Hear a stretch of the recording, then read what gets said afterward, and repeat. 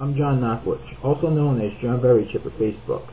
I wanted to talk to you today about decoys. The FBI, the CIA, and other masters around the world have been using them for a while. This can involve clear technology too, to make it look like somebody's in a certain place with a hologram walking around and have it connected to their chip. And these chips can be programmed like computers. They always have been. I've been working on things like this for years and years, but I figured I'd release some of this stuff because some of the people want it to be assholes and don't want me to talk about it.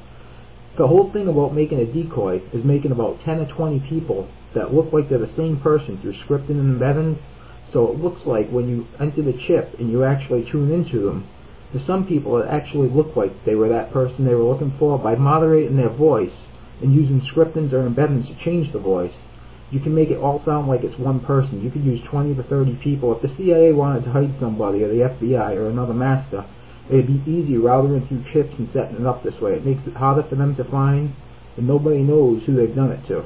The other problem is they can actually tune back in and leave a log file to try and grab any information to set up programs that record inside of the chip when they tune into it.